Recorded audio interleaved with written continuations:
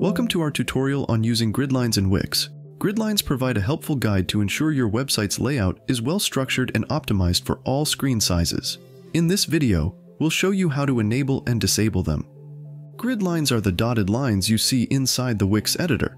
They play a crucial role in helping you build your site's layout correctly.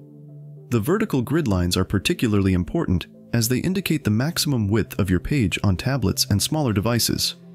If you position elements beyond the vertical grid lines, they might not display correctly on tablets and smaller screens. To enable or disable grid lines, simply navigate to the top bar of the Wix editor. Click on the Tools drop-down menu, and then select or deselect the checkbox next to grid lines. Certain elements in the editor are set to full width by default, extending beyond the grid lines.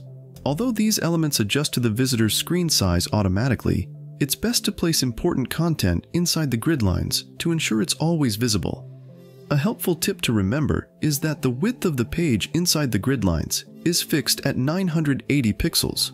However, the height of your page is flexible and depends on the content you add. If you have any feedback or questions, please let us know in the comments below.